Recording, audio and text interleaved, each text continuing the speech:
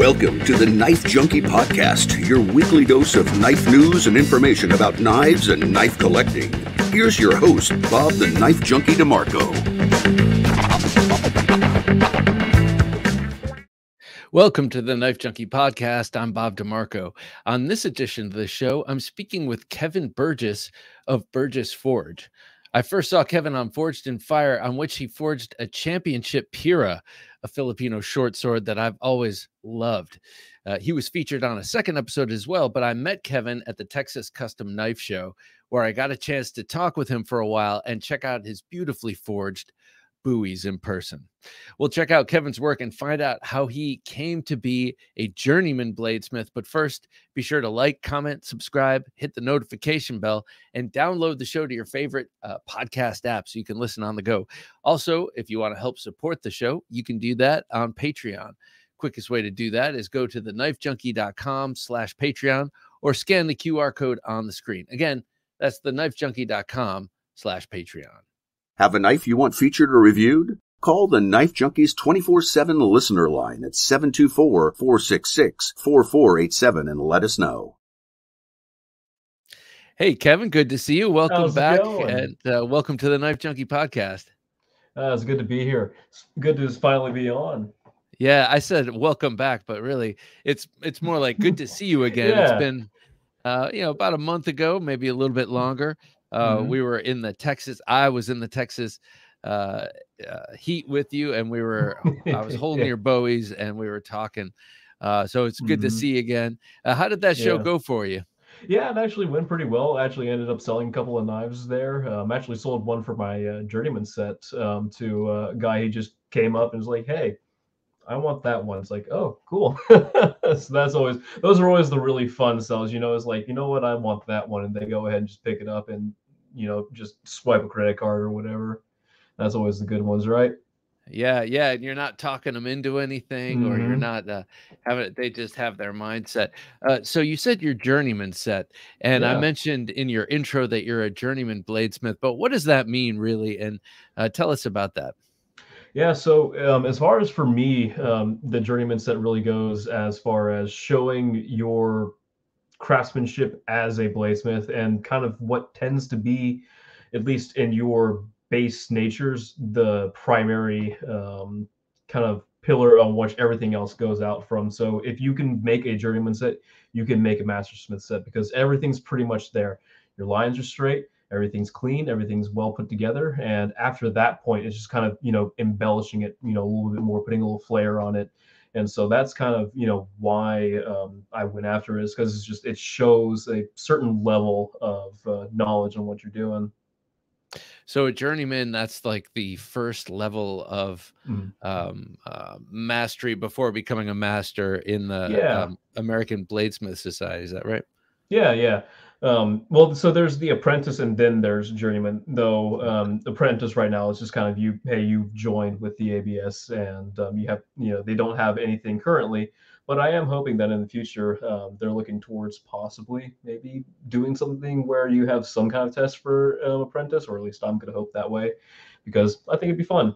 Just kind of get people more involved in the community, because that's kind of at the end of the day what we all are as bladesmiths, is just one really big community. I know people always talk about on these kind of Forged in Fire like shows, like what was one of them, Inked. You ever watched Inked? I have not, but I'm familiar with the format. Yeah, so it's that, but with a bunch of tattoo artists, and some of them are just real nasty towards each other. But whereas with Forged in Fire, we are told before getting on set and starting up, you cannot physically help people with their knives, because I guarantee you, if people were allowed to physically help people with making their knives, and something happens, some guy heat stroke or something like that, or maybe they just have something happen that they can't do a certain process that they need to do. If it wasn't for that rule, I guarantee you'd see at least every couple of episodes somebody like, hey, let me grind on yours for a little bit. Mine's gluing up anyways, just something like that. Well, that's something I hear consistently, whether, I mean, not just from people who compete like on Forged in Fire, but just the knife community in general being a place of great generosity in terms of, I mean, collectors like myself and you know, people who review knives and stuff, but also makers, how generous they are with their information and their I don't know, hard-earned, hard-won sort of techniques and stuff. So journeyman, what's your journeyman test like, and what does that mean? So as far as the journeyman test, you can kind of, so there's two parts to a journeyman test. So you have your first part, which is your performance test. Okay. So you make a knife between, I think it's the current rules on it are 8 and 10 inches long, 15 inches overall, maximum, and has to be 2 inches wide. Well, you have to make that knife. It has to go through, performance tests, that including a 1 inch thick rope slice in one slice. You got to go through a 2x4 a couple of times and still shave hair at the very end of it. And then the big one that everybody, if you've been on Instagram or Facebook or whatever, you've probably seen a journeyman test at one point where they're sticking that knife into a vise and just bending that over 90 degrees. And that's kind of like the big one of, hey, do you really understand heat treat? Because anybody can make a knife that holds a good edge, that is, relatively durable, but it takes that more advanced knowledge to be able to bring that into a knife, but also have it survive something that's, more than catastrophic, more than anything you would ever see anybody do in the field. The British, what is that called? The British sword test or something like that? The British... Yeah. I think I've heard of that. Just kind of see what it does. So basically, they put the blade in a vise, right? And this is one of those beautiful, beautiful bowies that you've labored over to bring to the test. One of 5 knives of various sizes, I guess, that you bring to your journeyman. And this test is usually a blade show, right, in Atlanta? Well, so for the performance test, you actually go to a mastersmith shop, and that's, kind of why I hope that eventually they do something with Apprentice. But you have to go to a master's shop and basically test with them. I actually tested with Lynn Ray, and he was a great guy to test under. Went to the kind of museum that he runs or is at down in Arkansas, and it was just a wonderful time.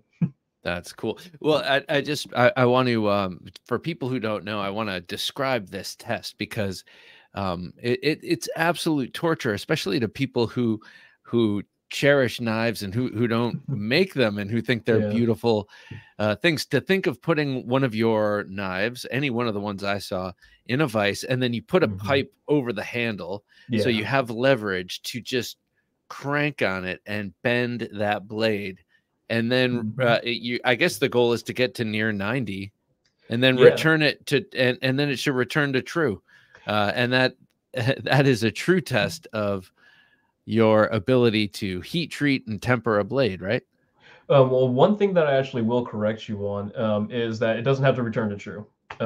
Okay. It would be cool if your knife returned to true, but usually they do take a set. Okay. And it is to a 90 degree. You have these old guys, with Coke ball glasses out there trying to judge 90. That's always fun. But no, they're looking from the side for that true 90, and then they're seeing what you have. And actually, I think I have it in this case just off screen.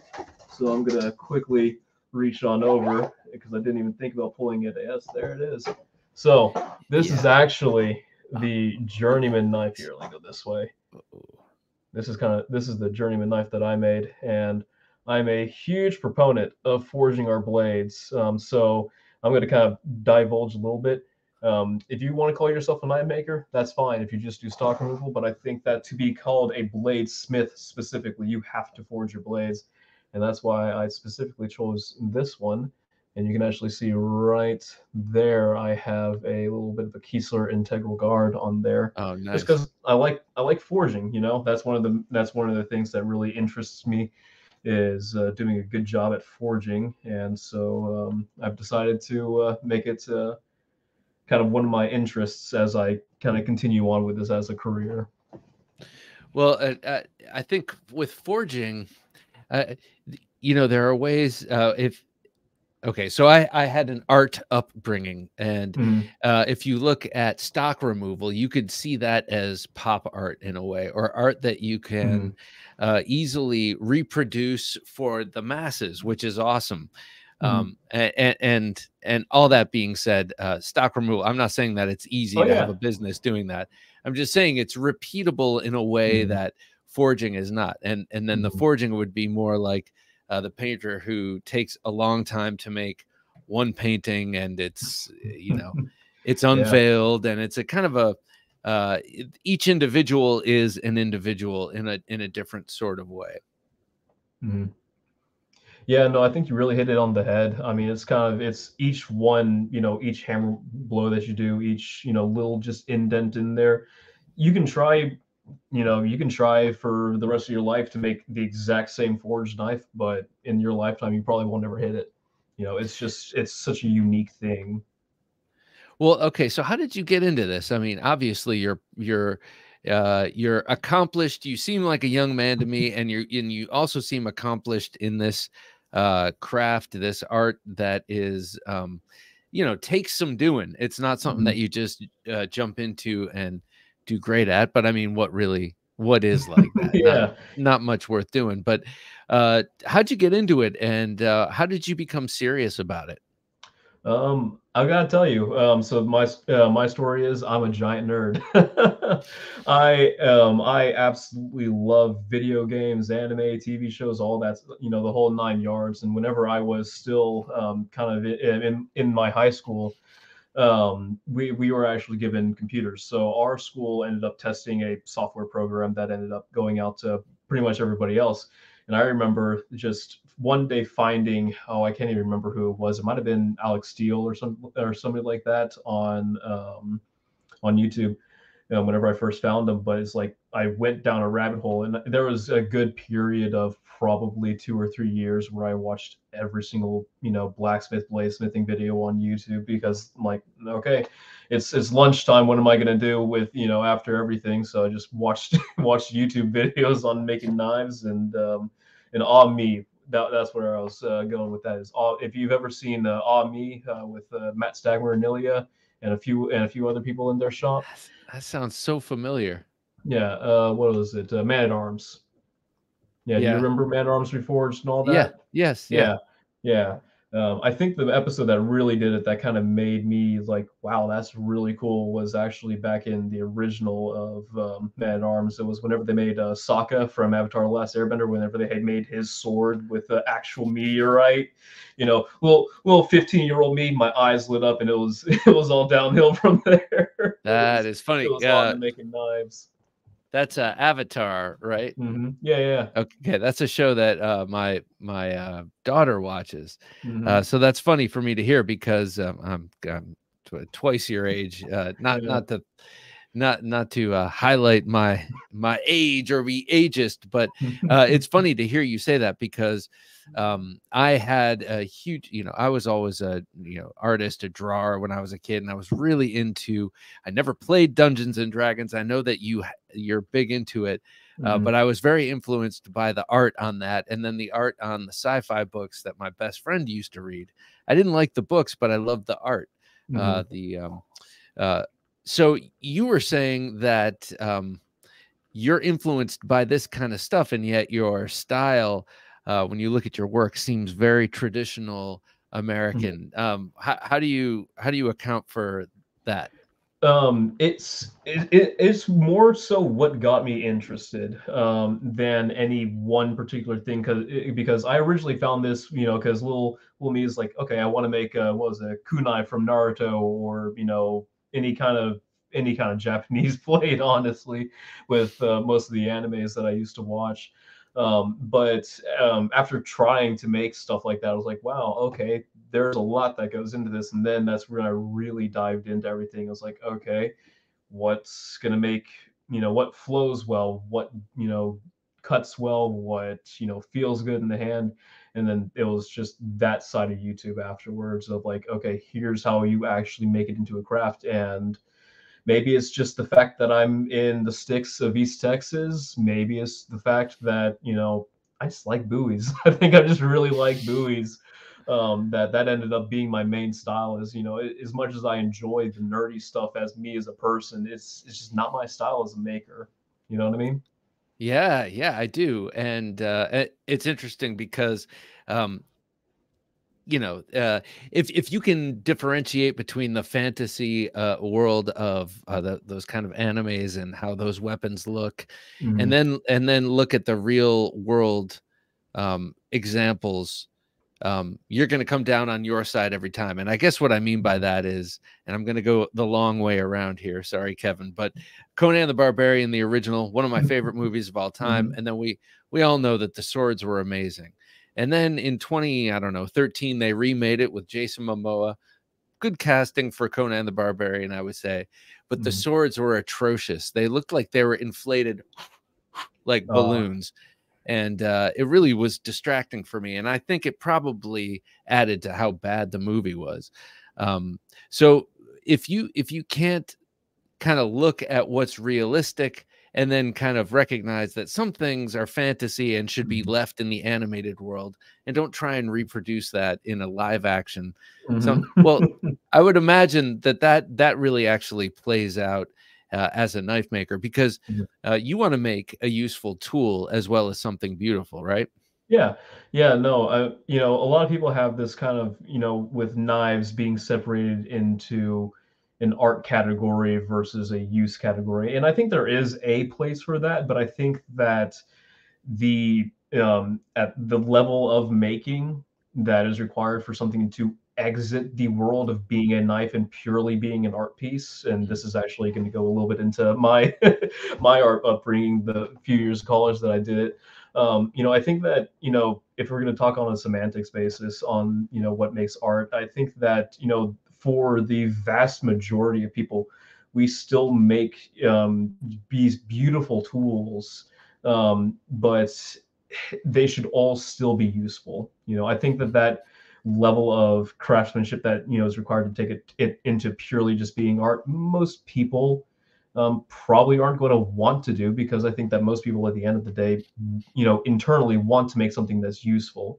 Yeah. It's wonderful to make something for the beauty of it, but I think that a lot of people in that get into this is primarily to be a maker. And I think that kind of translates into most people probably wanting to have that, it could be beautiful, a work of art that nobody's ever going to use, some Damascus, mammoth ivory, gold encrusted, whatever knife. But at the end of the day, I think that the true craftsmen that are doing a really good thing is making those beautiful knives, but also making it so that they aren't just mounting pieces that you could, zombie apocalypse happens, all that good stuff, you could use it. Right. And you want to be the classiest zombie slayer on the block. Yeah, yeah.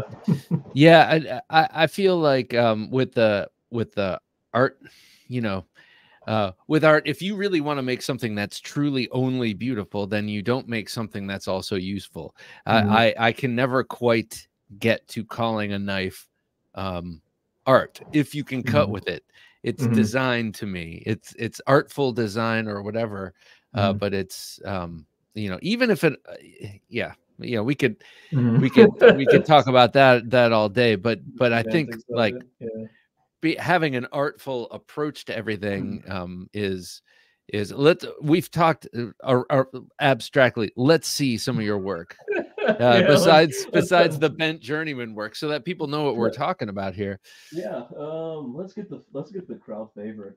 This one is my personal favorite just because it is just kind of that Mm, classic buoy. It's got a little scroll guard on there. I decided to just do a flat one just because I wanted to kind of play it a little bit safer just because of the size of this thing.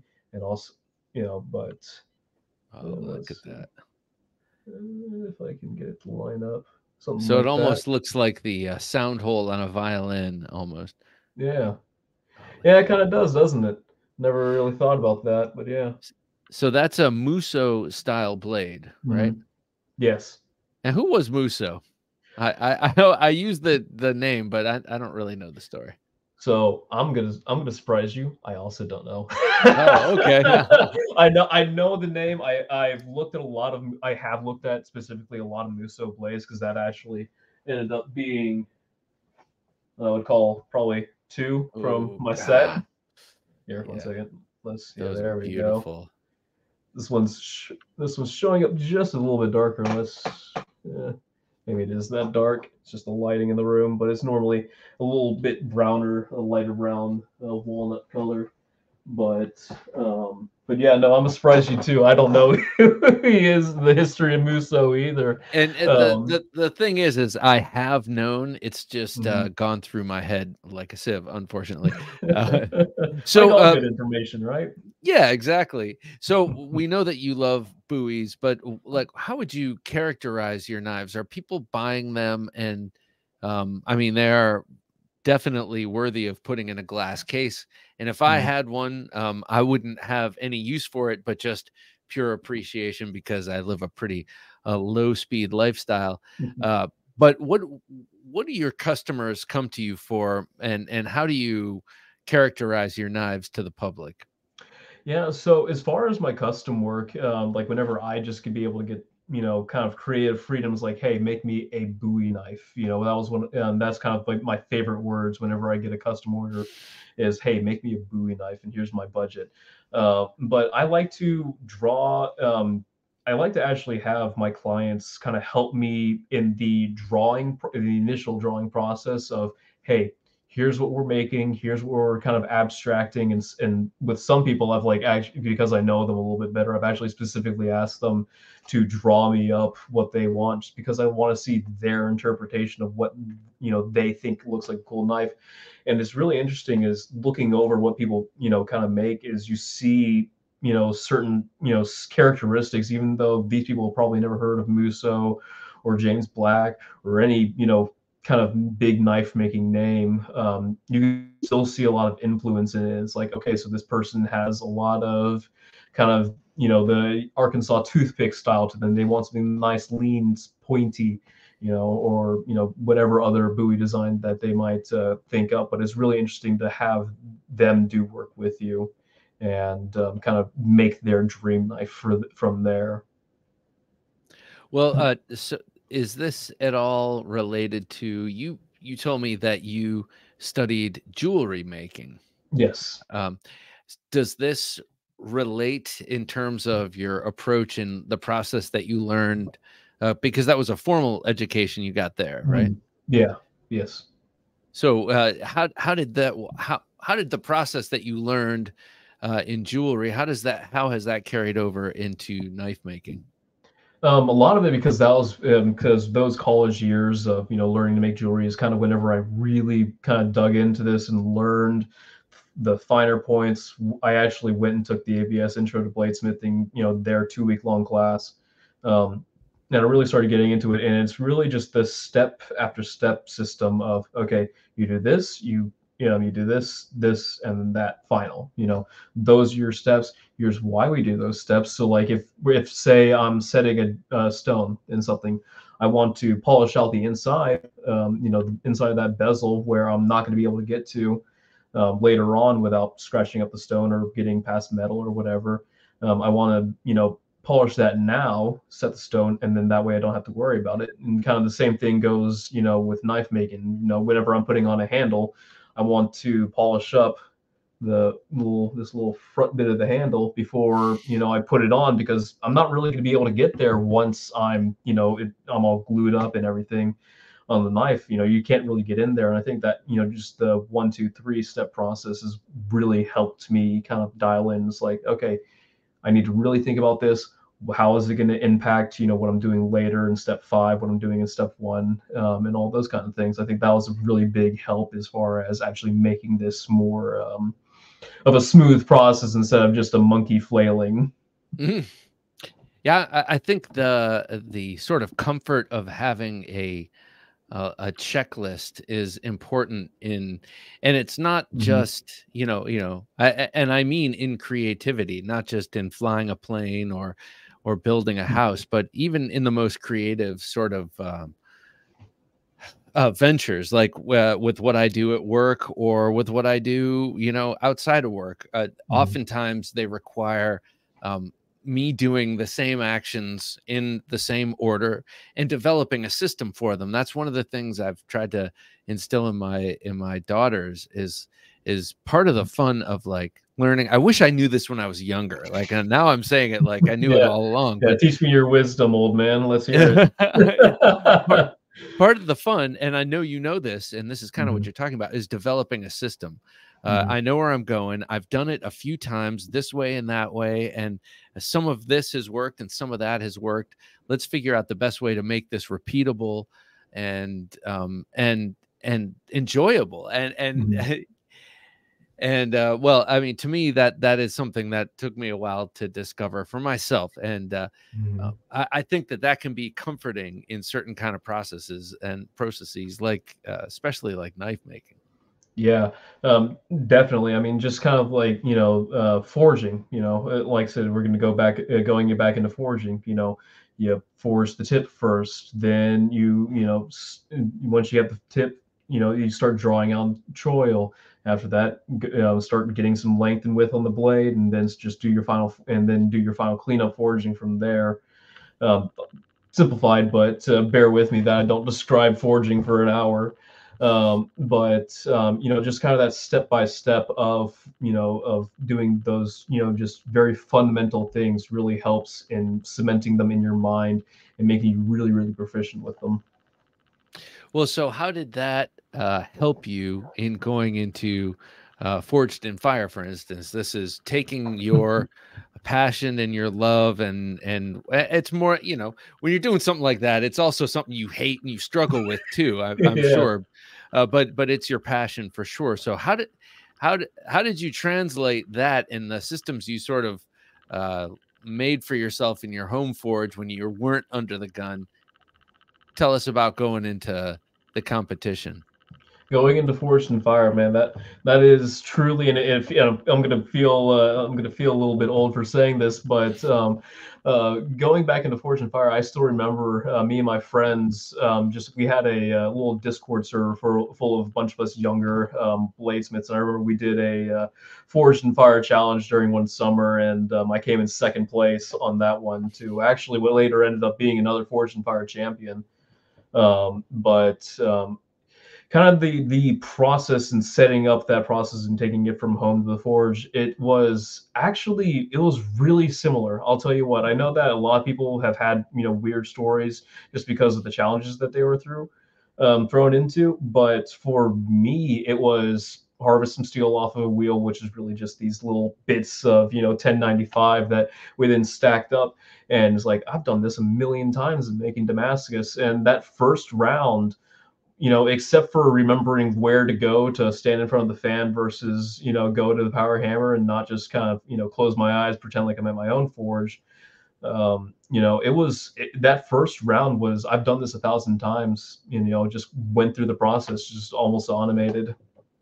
And what did you have to make? A big 13-inch? Yeah, it was it was like a 13-inch, knife of your own design. You make it, however you want. And I think what was the challenges? We had to chop into a boat cleat. That was it. We had to chop into a boat cleat. God. And I'll tell you another thing is I can't remember what the other challenge was because we actually didn't get to it. And also in the making, I was just making a knife how I normally do. I wasn't really thinking about the challenges all that much because it's like, I know what I make is, a good knife. And I remember thinking afterwards, whenever I saw the boat cleats, like, oh yeah, that's right. We have to chop into a boat cleat.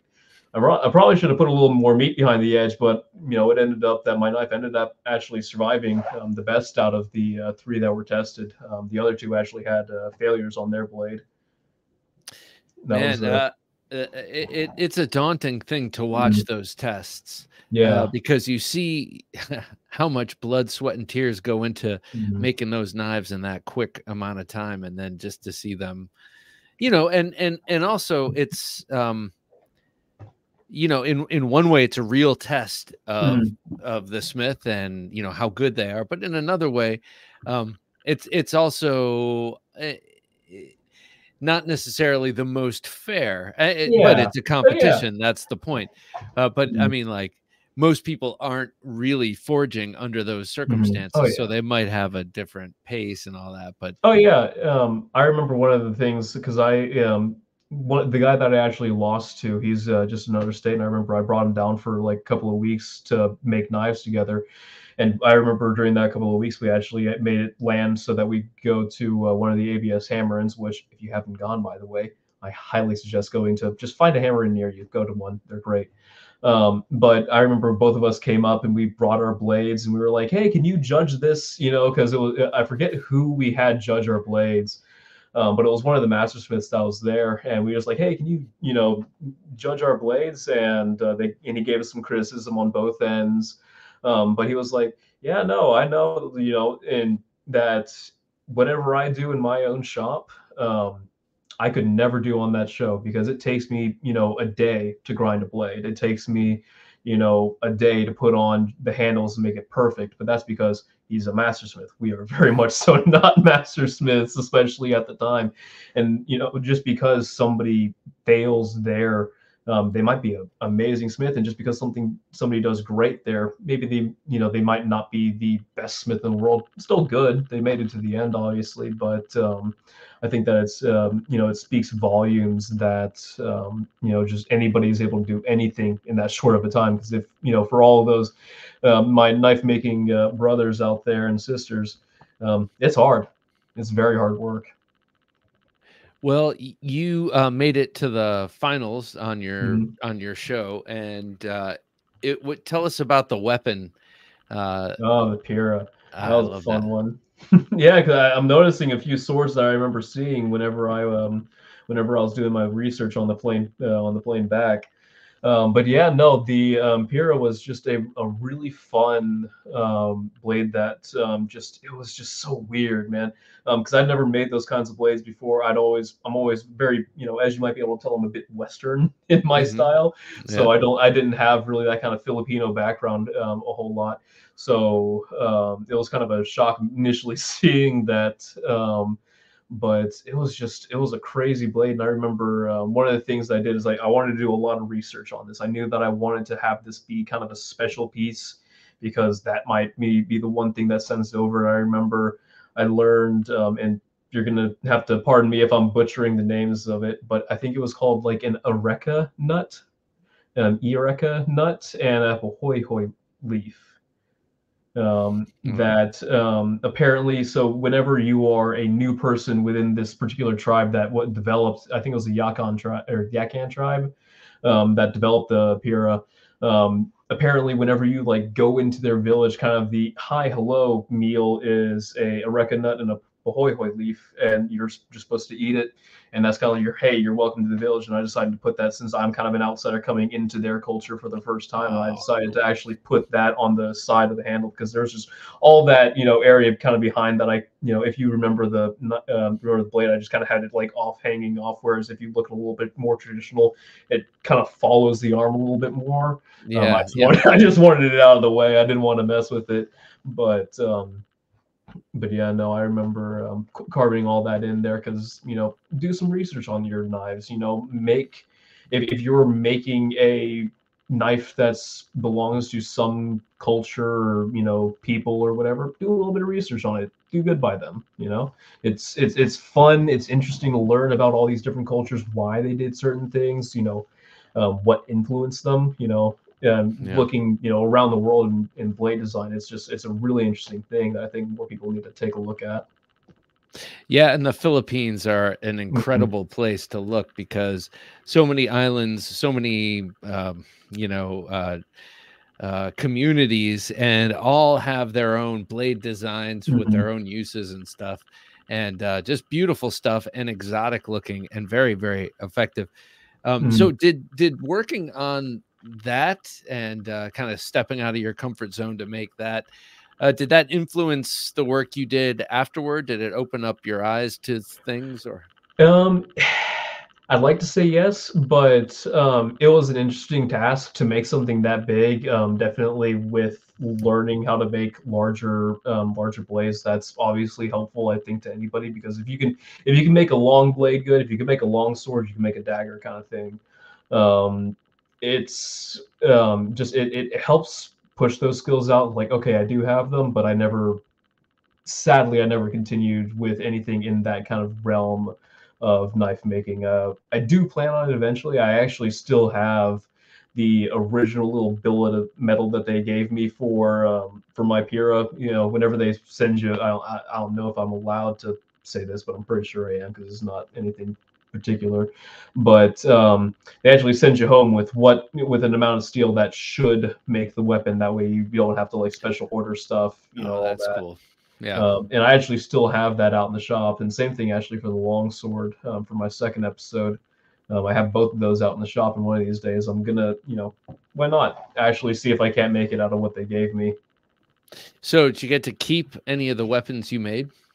I did get to keep the longsword. However, I looked for it, and it was in a gun case, and I do not know where that gun case is right now. Oh It boy. is mixed. It's mixed in with a bunch of other gun cases, and it's like I don't feel like bothering other people for looking for it. So sadly, I do not have the longsword to show off.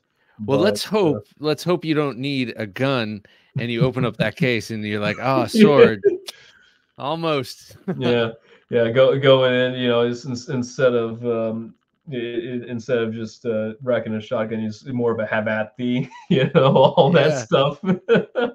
Yeah, stand and deliver, sir. Mm-hmm. So you had so the Pira is like about a 29-inch bladed sword, I think, or knife. If it's anything like almost all the Filipino swords kind of fall into a certain measure. But then you said you did a long sword. What was the History Channel is the host of that show, and so everything has to have a historical attachment. What was the actual sword you're supposed to make? I know European, but what was it?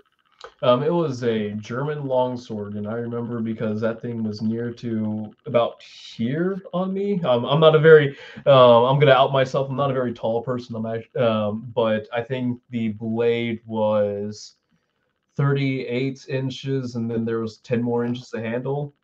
Wow. So not a whole lot of it's not a very insignificant blade. It was definitely a challenge to grind, but yeah, no, that German longsword was definitely a beast. So did you have to retrofit or buy a new forge, or how do you, like, when you're not making swords, how do you suddenly pivot into that?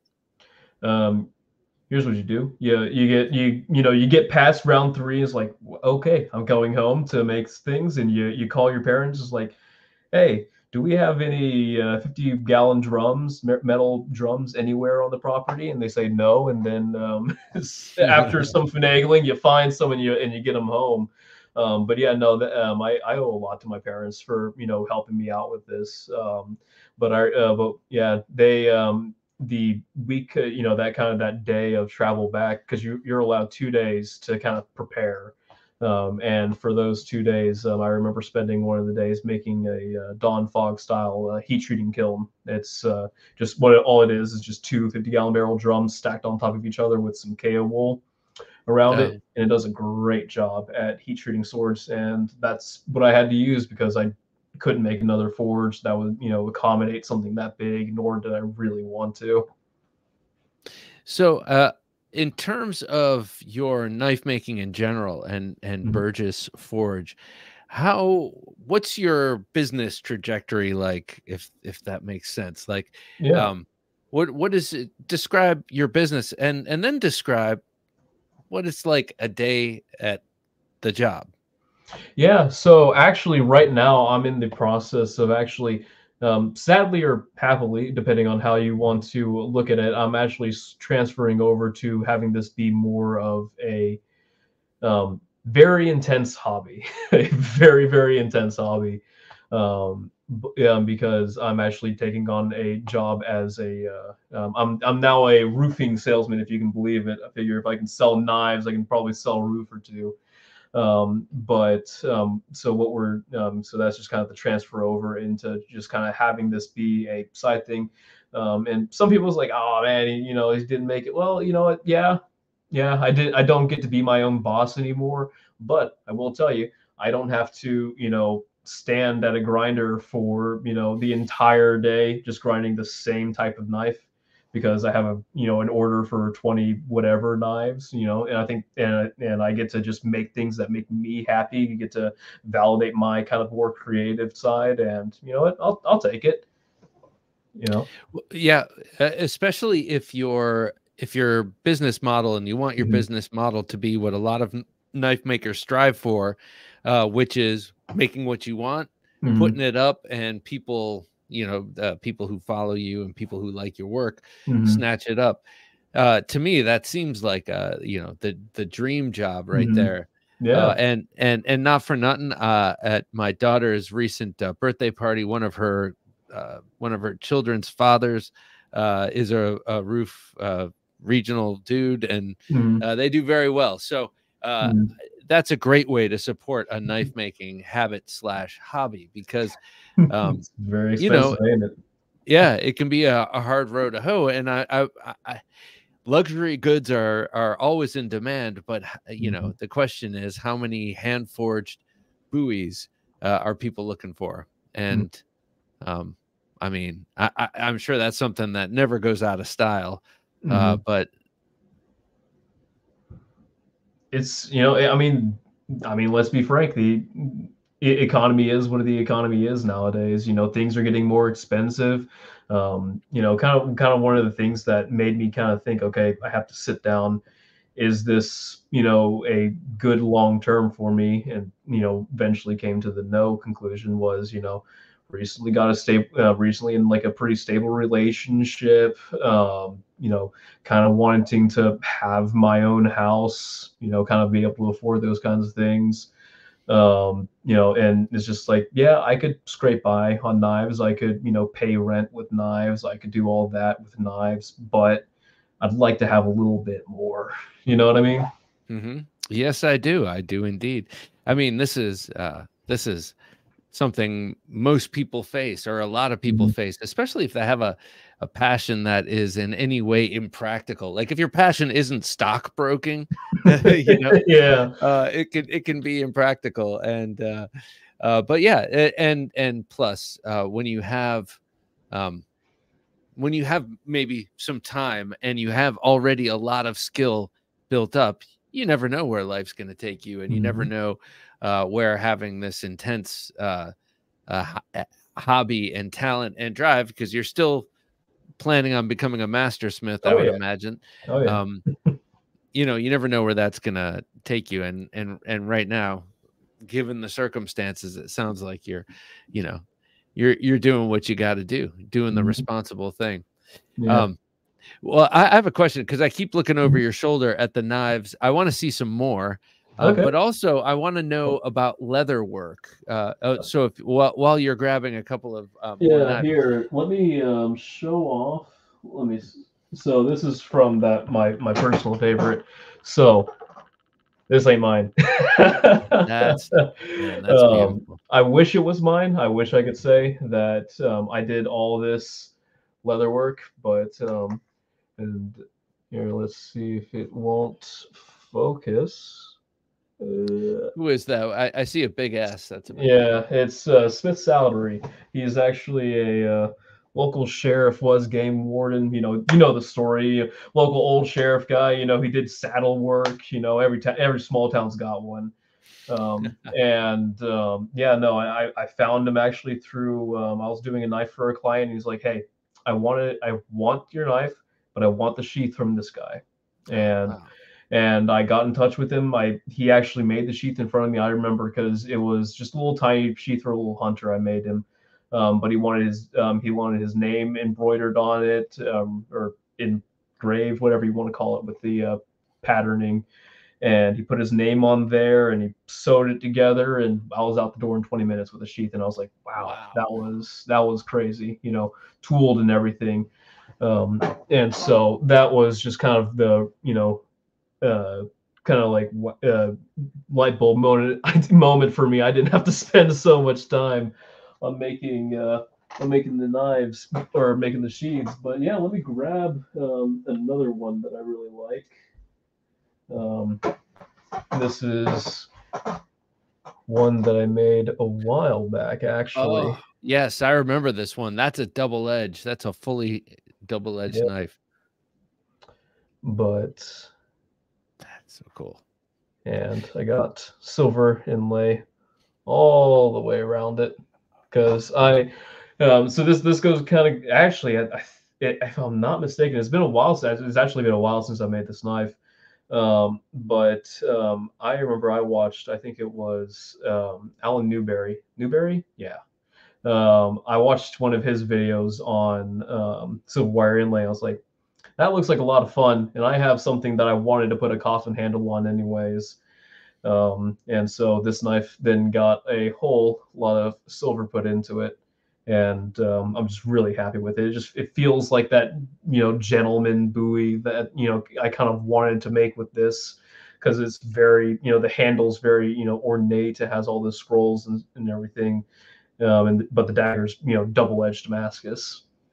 Yeah, that's a knife that you fight Mhm. over a card game on a riverboat. Yeah, Yeah. just stab it down the middle real dramatically after you lose your hand. Yes, yes, but you're dressed like really cool and you have a couple of 6-shooters on you. That Mhm. yeah, that is a beauty. What is the origin of that style of blade though? It doesn't look like a regular bowie as I know it. That's kind of my interpretation of just a shorter, almost kind of like I like to, with a lot of my designs, I like to look at nature, because that was one of the things whenever we were studying design in school, was, hey, nature has a lot of these designs, has a lot of, and doing more research into that, and learning about, just kind of that nature makes things specifically for doing things very effectively. One of my favorite stories was the Japanese trains, their bullet trains. Their lead designer was a avid bird watcher, and he noticed that the kingfishers, dive into the water and just went straight into the water. And so he shaped the front of their trains like a kingfisher, head, Hmm. and it actually cut through the air, and it stopped some of the problems they were having. I think they were like causing sonic booms as the trains would go by, or suction or whatever, and it fixed all of that. And that one's actually, I kind of based it off of a rhino's horn, just this big piercing, very very dramatic front edge, but I just wanted to have it be kind of this rhino horn, very stout blade, even though it's actually very thin. Yeah, that would be a really great fighting knife because Mhm. any sort of thrust would make a fight stopping wound, Mhm. and you got it on both sides. I love that knife. Mhm. I remember that one, and the handle is pretty memorable too. That's silver inlay, silver Mhm. wire inlay. Yeah. So so is that a skill, and is that one of many skills you're going to need as you go for this master smith? I know that they have to do a fluted spiral handled Yeah. double Yeah. quillion dagger, Yeah, which is yeah. One of insane. Yeah. So with the one of the big differences between journeyman and master, for your tests, for your fit and finish tests, is one, obviously the master smiths make their stuff out of Damascus. But two, you actually do have a knife requirement, whereas with your journeyman, just meet a couple of length requirements, make these, you're good. With Mastersmith, they actually tell you you need to make a European Quillian dagger, because Bill Moran, whenever he was kind of founding the ABS, he was like, this is probably one of the hardest knives there is to make, and make it good, because you have, it's a dagger. You're working on basically two knives at once that need to be perfectly symmetrical, and then not to get into all the handle bits, on a Quillian dagger. But it can be a very taxing knife, and if you can do that well, you can probably do just about anything else well. And you need braided wire, Yeah. like 3 bits of braided wire, right, going down fluting. I mean, it's Hmm. amazing. Those are beautiful to look at. Yeah. Um, and yeah, you can imagine a different era where attention to detail like that was the norm. That puts you kind of in a very very very long line of people, yeah, Hmm. in the world who have made these kind of things. Hmm. So you teach people, you have classes. Tell me about that. Yeah, so one of the things that is kind of the big side of my business, and the big side of kind of like my knife making journey, is teaching people. I absolutely love teaching classes. That's not only for me, on the business side, is it a good deal for me because I get to make a knife, as I'm showing these people, what to do whenever they want to make a knife. But as we go along with it, we just talk through everything. I get to pass on all that information. And I want to say it was Steve Schwarzer who said it. For every person you teach, your lifespan doubles. And that was kind of one of those really, I'd been teaching for a while, but I think that is what actually kind of pushed me over as far as, wow, I really enjoy teaching, and this is why. Because I get to kind of make a imprint on the world, and kind of show this craft that at a certain point was pretty much forgotten. I mean, luckily, some people might have their own opinions, but I have my own, so I'm going to speak it on.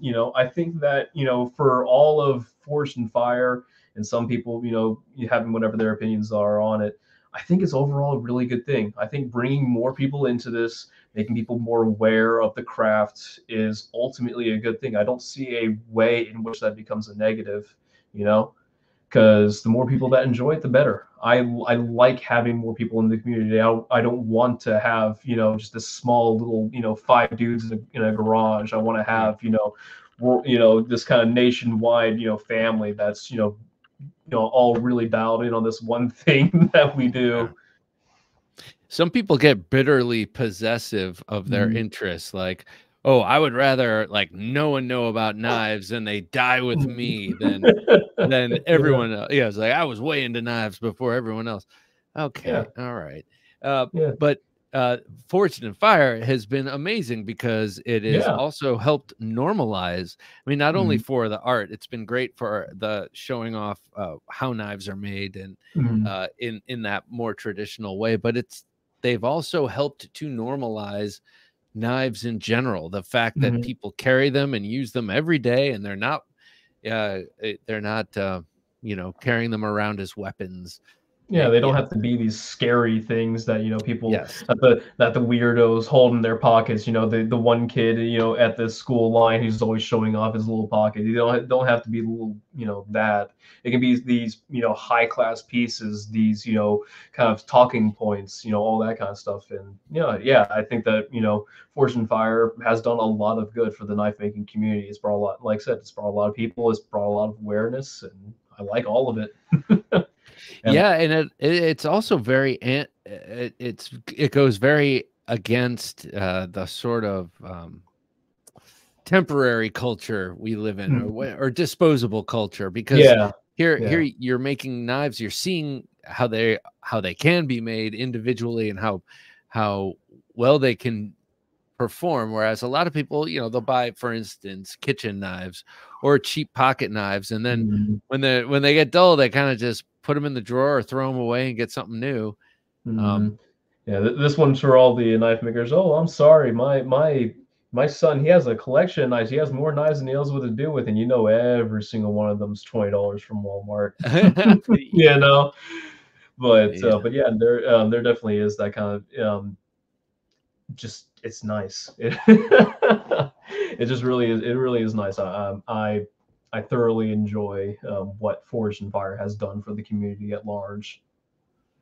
So are you, as you make this transition into a part-time knife maker, are you taking orders at all, or are you just continuing to make the knives you want to make? Or I mean, have you begun making the knives you want to make, or are you finishing up orders and stuff as you make that transition? Yeah, I am finishing up my last 3 knives. These are the last probably custom orders I'll take for a very good long time, unless the order is, hey, I want a bowie and here's a budget. I think and like I said, I think that's kind of one of the things that I think I'm going to enjoy about this, is like I have the freedom to say, you know what, no, I don't really feel like making whatever kind of weird knife. I want to make this. And I'm not really going to be bothered if it doesn't sell, because if it doesn't sell, I have another source of income coming in. So, well, then what is it? What is your dream knife? What do you want to make? My dream knife is just a really nice big bowie, silver, gold accents, just kind of that whole 9 yards of just that really classic front of blade magazine bowie. Okay. All right. So I'm being selfish now, and I'm gonna say, okay, besides a bowie, like what Yeah. what are like are you Tonto curious? Are No, you okay. Oh, so for like a fun knife, yeah. yeah. I would love to make. Talked about D&D earlier. Um, my baby is a half orc paladin named Thorg. He is my first character. He is actually I kind of transferred him over into another campaign that I'm in. And he is my baby. My he is mine, and I love him so much, even though he's ugly. But one of his things is he's a Oath of the Ancients, and so that's very plant based. And I want one day, and his main thing is he has a giant kind of like it looks like the vines from like Spanish ivy for the handle, and it's just a giant spiked maw, on the Oh, or that he just swings around. And I would love to make that for no, obviously just have fun, just to make something just to make it. But that would be the ultimate of, what, I just want to. yeah, home defense. And I bet Yeah. I bet there are plenty of people out there who would like it. I mean, Mhm. like we were talking earlier about enthusiast groups, Dungeons and Dragons. That's a huge enthusiast group. Mhm. I can remember, like, I did not play it, but I remember my friend's older brother playing it all hours of the night. Mhm. When I was sleeping over. Yeah, I mean, I think there's, and then you look at the books, lots of just Mhm. cool swords Very and cool knives stuff. Yeah. from those books. Mhm. So one last question here at Texas. How has Texas, the state, influenced you, and how do you think it's gone into your knife making? I mean, it really just, I mean, what else can I say other than I like and enjoy my Bowie knives? I'm very singular minded in that, ain't I? But yeah, no, just the fact that the fact that I'm around a lot of very heavy hitters in the knife community. Lynn Ray, Fisk, Cook.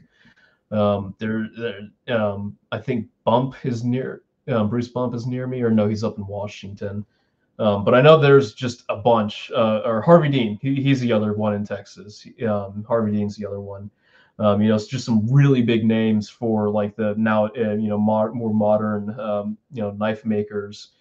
And the fact that I'm so near them and their work just, by proxy kind of makes me want to do things. They're kind of, the big reason why I kind of turned out how I did with, just enjoying the forged blade, enjoying the Bowie knives, enjoying teaching, with the Texarkana school being so close to me, and thinking about teaching and stuff like that, that has had a huge influence on me as a maker. Well, when I was down there and when I met you, I felt like the whole place was bent towards uh, kind of cool. I mean, we were 30 miles from a place called Cut and Shoot. That's what I mean. I was like, Mhm. I like Yeah, Texas. This is yeah, it's my kind of great. place. It's great, ain't it? Uh, Gun Barrel yeah, City. it's just Gun Barrel City. It just feels like Yeah. it's in the air. Independence Mhm. and knives.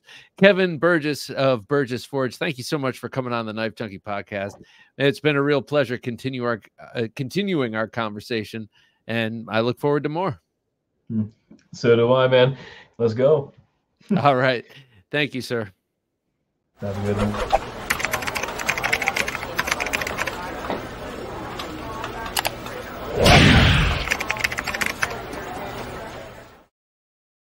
There he goes, ladies and gentlemen. Kevin Burgess of Burgess Forge. Check out his work on Instagram. That's Burgess_Forge. And then also on BurgessForge.com. Beautiful bowies. I know we have a lot of fans of that style of knife on this show. You got to check out his work. And if you're a collector or a high-class user, definitely go check that out. And also definitely check out the Wednesday supplemental and Thursday night knives coming up this week. For Jim working his magic behind the switcher, I'm Bob DeMarco saying until next time, don't take dull for an answer. Thanks for listening to the Knife Junkie podcast. If you enjoyed the show, please rate and review at reviewthepodcast.com. For show notes for today's episode, additional resources, and to listen to past episodes, visit our website, TheKnifeJunkie.com. You can also watch our latest videos on YouTube at TheKnifeJunkie.com/YouTube. Check out some great knife photos on TheKnifeJunkie.com/Instagram, and join our Facebook group at TheKnifeJunkie.com/Facebook. And if you have a question or comment, email them to bob@TheKnifeJunkie.com or call our 24/7 listener line at 724-466-4487, and you may hear your comment or question answered on an upcoming episode of the Knife Junkie podcast.